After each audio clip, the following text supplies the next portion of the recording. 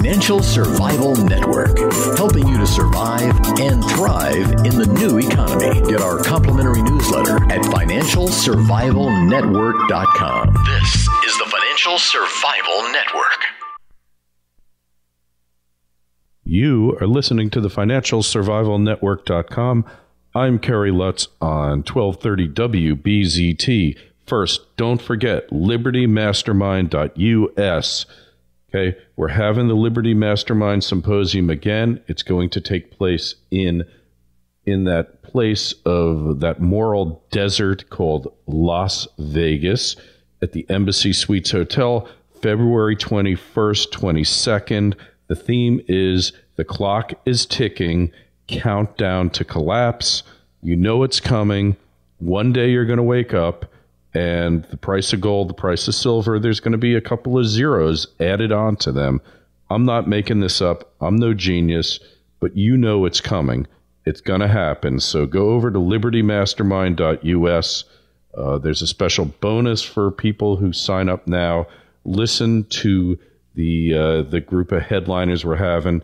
Turd Ferguson, one of my favorites. Brett is in the process of lining him up for an interview now. Jeff Berwick, Robert Ian, me, of course. Tekoa Da Silva, you know him. He's amazing. Mickey Fulp, Alan Butler, Andy Hoffman, Bix Weir, Daniel Amaduri, Gary Christensen, Elijah Johnson, Gregory Manarino, you know him. He's a YouTube sensation. David Morgan's coming back. If you're into Bitcoin, Trace Mayer. I mean, it's an amazing lineup of people. And we've got a couple other people. Chris Dwayne probably is going to make it. But look, you're just not going to find the caliber of people.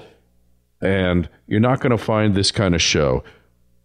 Robert Ian, professional speaker. He's been putting on these types of shows his whole life. And he's a master at putting these things together. And I'm not so bad myself, but I really defer to Robert in these things. Robert lives in Vegas. As good as the show in Dallas was, this one is going to be that much better.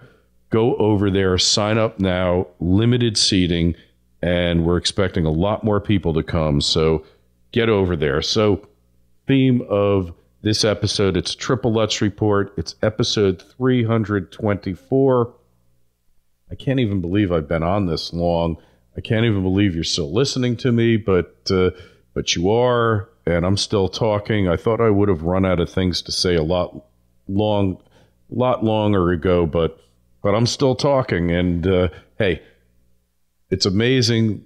This guy, Bill DiBlasio, I know of him, a disciple of Mayor David Dinkins, who single-handedly nearly destroyed the city.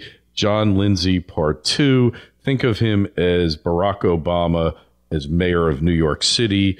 If Barack Obama had a father, if you could figure out who that guy was, it would be David Dinkins.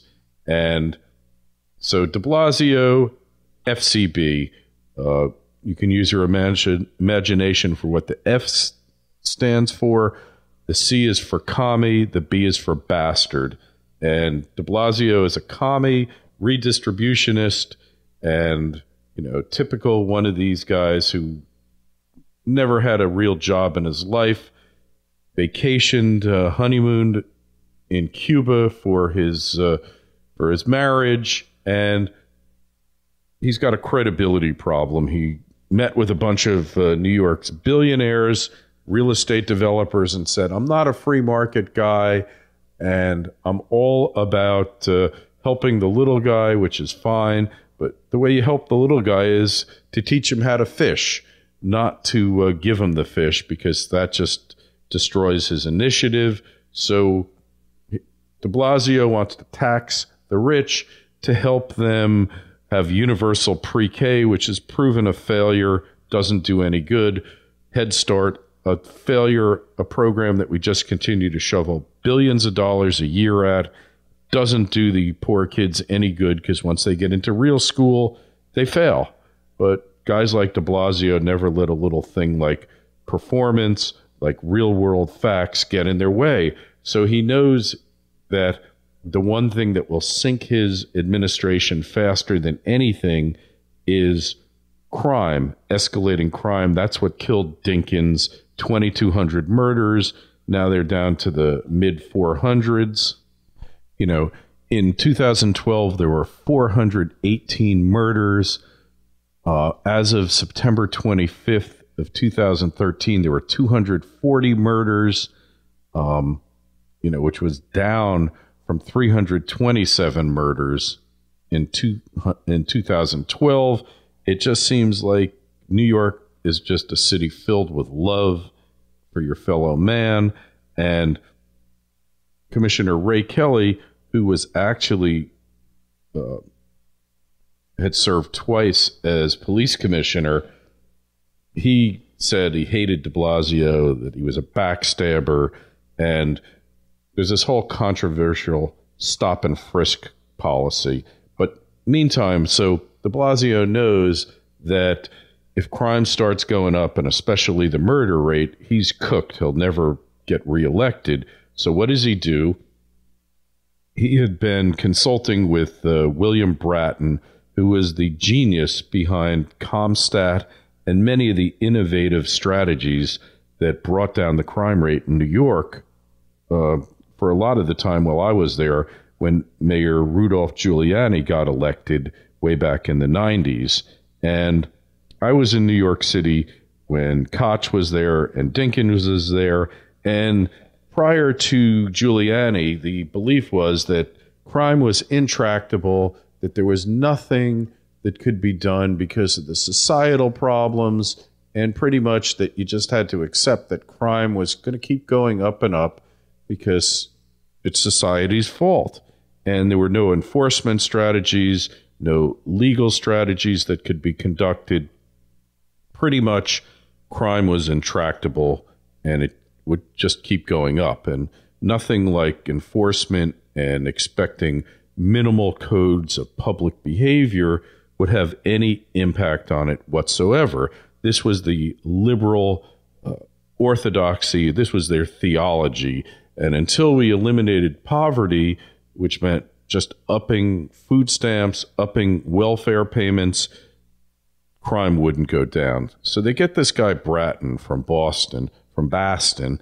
He has this really intense Boston accent, but we won't hold that against him, and he probably likes the Red Sox. And, Boston sports fans are some of the most obnoxious people in the world. If you're listening from Boston, I'm sure you're not obnoxious, but you know how drunken and over the top some of you people out there from Boston can get. And Jeff, if you're listening, I'm not referring to you, but Boston sports fans can just be really hideous people.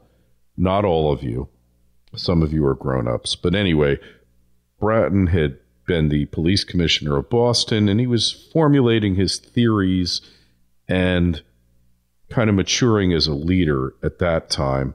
So he gets to be head of the New York City Transit Police, which at the time New York City had three separate police forces: the Transit Police, the Housing Police, and the regular police. And I'll never forget, I saw this with my own eyes. Guy comes up out of the subway, and he's bleeding from his head, and he pulls a policeman over, who is a regular New York City policeman, and said, "I just got mugged down in the subway." And the cop says to him, "Well, that's not my jurisdiction. Go find a transit cop." And for years, Koch had tried to do it. Every mayor had tried to unify the three police forces. Well, Bratton had become commissioner of the transit police, and there were like 8,000, I think, or 9,000 transit cops. And the first thing he did was change their uniforms around to make them more comfortable. He jacked up the police radio force signal in the subways because there were all sorts of dead zones there, which was very dangerous to the cops there. And he did a whole bunch of stuff to build their morale. He gave them 9mm handguns, mind you, with a 20-pound pull on the trigger. Not the most advantageous way, but he really boosted their morale. And then he set up, basically, posts at the turnstiles to capture turnstile jumpers because he figured that people who were committing crime on the subways probably weren't paying the fare.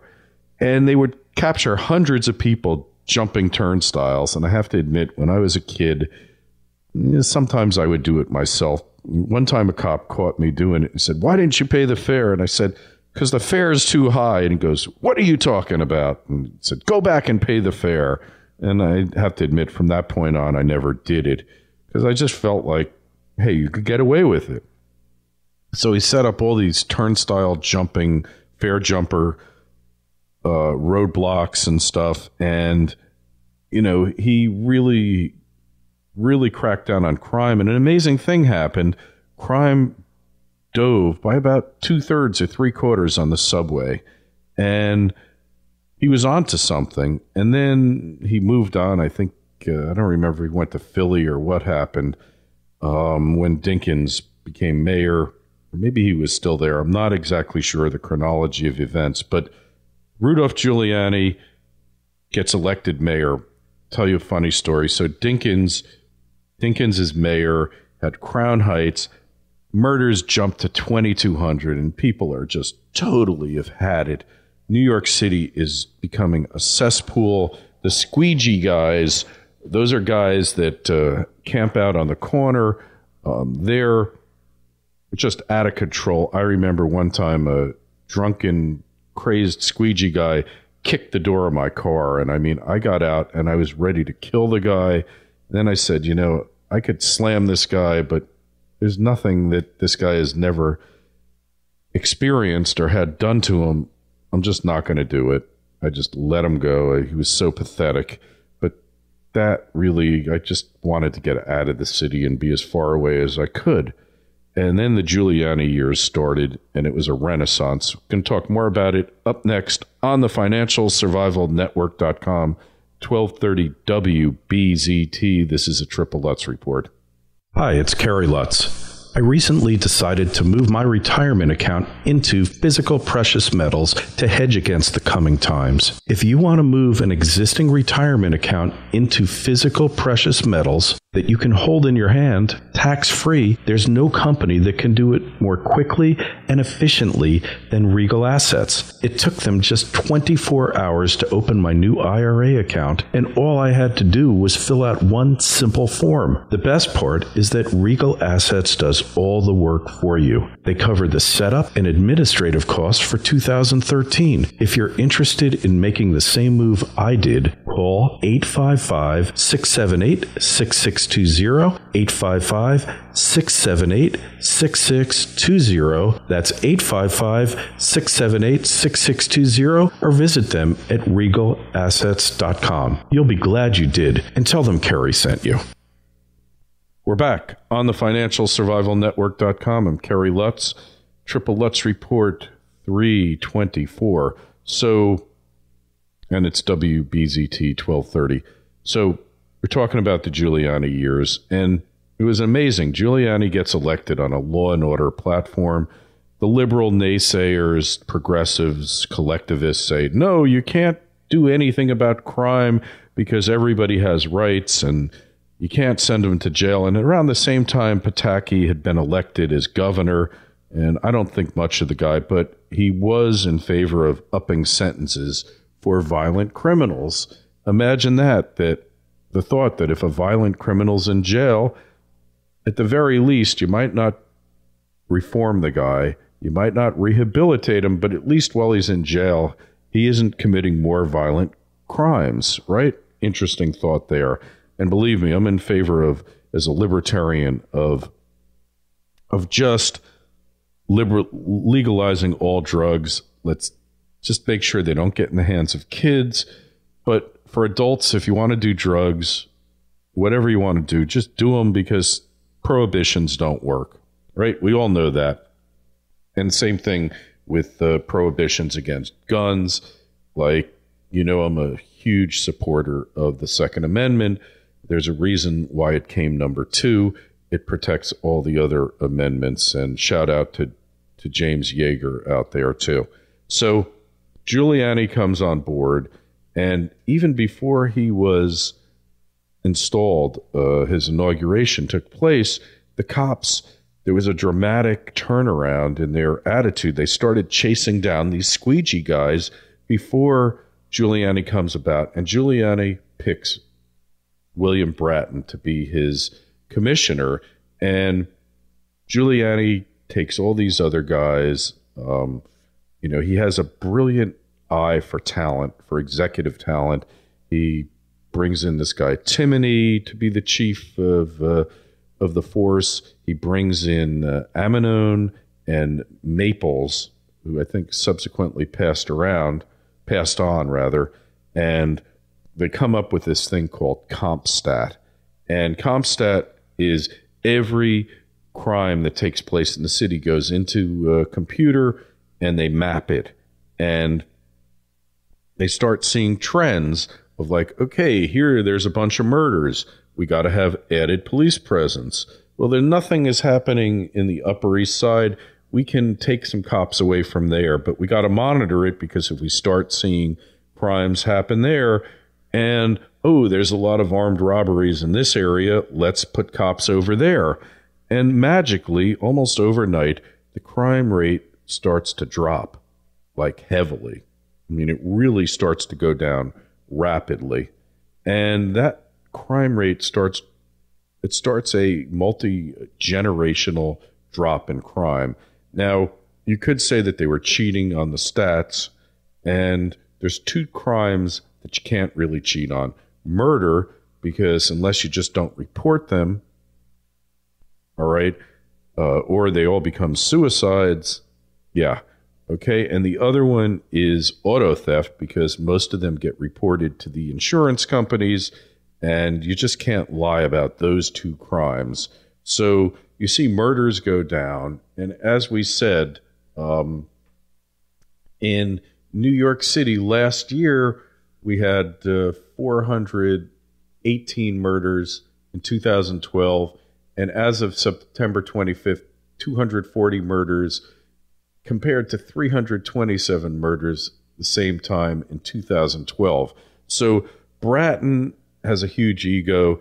We'd see him in Elaine's, which was an Upper East Side eatery. I think it's still around. Elaine was like a legend. Woody Allen used to play his saxophone there every couple of weeks, and he'd be holding court there. And, like the city just wasn't big enough for Giuliani and for Bratton. But he lasted like a year and a half or 2 years, and he put all these programs into place. And Giuliani just didn't like Bratton getting all the credit. And unfortunately, Giuliani canned him. And Bratton went on, though. He didn't just rest on his laurels. He went on to go out to L.A., which had a whole different assortment of problems. L.A. is like the gang capital of the U.S., and he went, and from the year before he started to the year after he left, he was there for 7 years in L.A., and he brought crime down 54% in L.A. And in the meantime, he left. The fire commissioner, this guy Howard Safer, went on to become police commissioner in New York, and he kept Bratton's policies, improved upon some. Crime kept going down. And the liberals had a real problem. They had to say, it's demographics. We have less younger criminals, and they're the ones committing crimes. And amazing thing is, police departments, commissioners, politicians from all over the world came to New York City to see, how are these guys doing it? And they started copying many of the techniques used, and amazing things happened. Everywhere Bratton's programs were used, implemented, what happened? Crime went down. So we get back to the current thing. DiBlasio has a problem because he's an FCB, a redistributionist.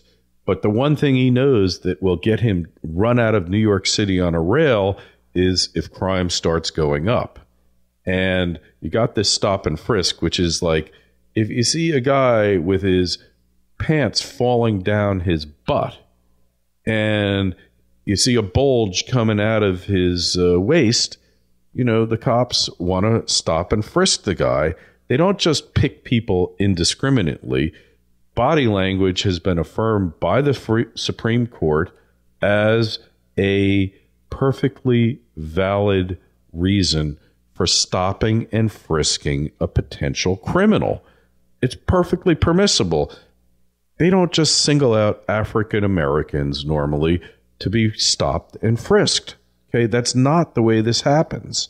And yet, if you listen to the media, you listen to this de Blasio character, that is what's happening in New York City today.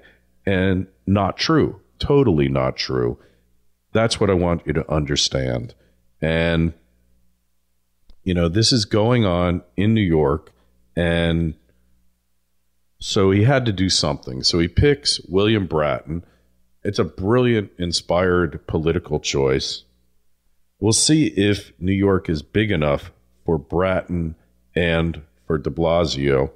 I think that Bratton's learned a little something since the Giuliani years. I think that de Blasio has to keep him there at all costs. And I think that this Bratton is a genius. When it comes to figuring out techniques for lowering the crime rate, this guy knows it. Now, one thing that has happened in New York City since Ray Kelly took over and since the Bloomberg years is they've been lying about the crime statistics. They've been deliberately downgrading crimes from felonies to misdemeanors. I don't think they've been lying about the murder rate, but it's very possible there's been an upsurge in suicides. But, there was a study done a while back, and two out of three cops have said that they've deliberately downgraded armed robberies to assaults and aggravated assaults to simple assaults. So I hope that Commissioner Bratton's first order of business will be to upgrade the integrity of the statistics and to explain to the public that certain crimes have been misreported and that they're now going to be accurately reported, because, the public has to have confidence in the department's reporting mechanism. And I think that's diminished over time, but it certainly is a confidence builder bringing William Bratton back. And the guy's colorful. I mean, to give you an idea, the guy was not unusual. I think he lived around Lincoln Center, and on his way to work, he'd witness a crime taking place, an armed robbery. He'd have a couple of bodyguards, but, he'd go rushing in there himself without a bulletproof vest and break up an armed robbery, cuff the guy, and bring him into the police station, wherever it was, and book the guy himself. I mean, that's the kind of guy he was. He was, there were myths about the guy. He's a legend in the NYPD and the LAPD, and, he can deal with people. He went to LA, and they had this Skid Row downtown that you never saw anything like. Like, New York had its Bowery, where you'd have maybe a couple dozen drunks, winos, as we call them, totally politically incorrect, hanging out. LA's Skid Row downtown had thousands of these people hanging out, hundreds, maybe a couple thousand. And he had to get them out to rehabilitate downtown. And he had lawsuit after lawsuit.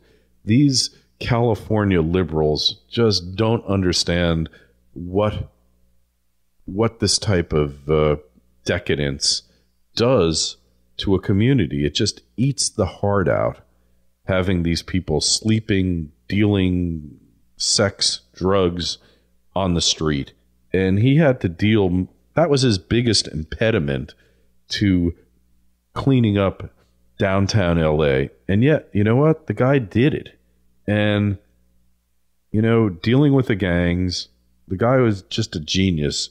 It's not just New York City. New York City, in a way, was easier to deal with than any other city's crime, because a lot of it just had to do with an antiquated department and just outmoded methods that it was run by.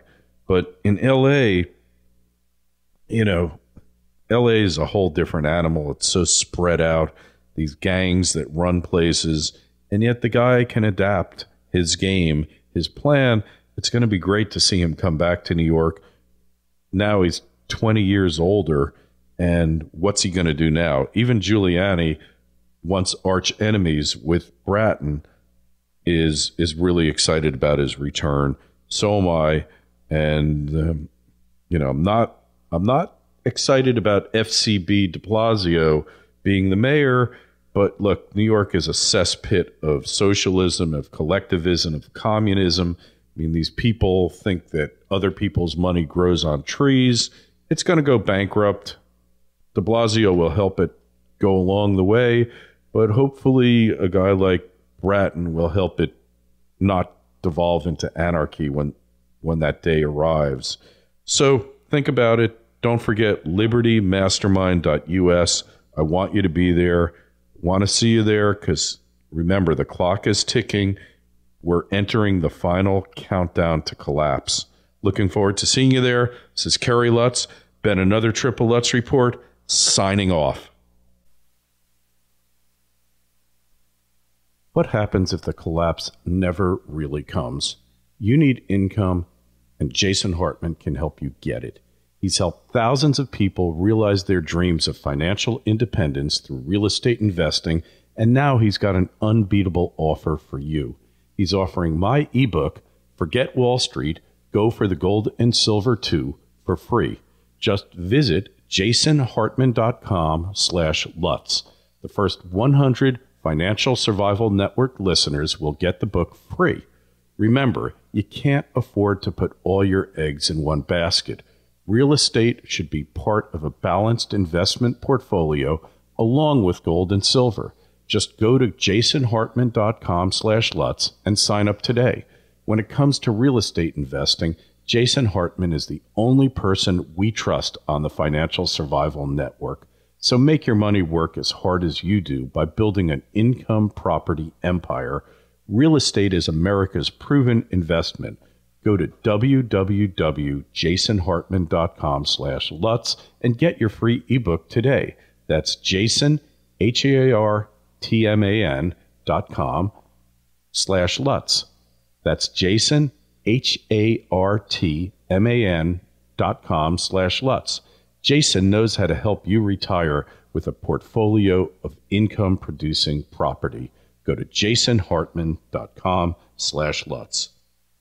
The Financial Survival Network, helping you to survive and thrive in the new economy. Get our complimentary newsletter at financialsurvivalnetwork.com. This is the Financial Survival Network.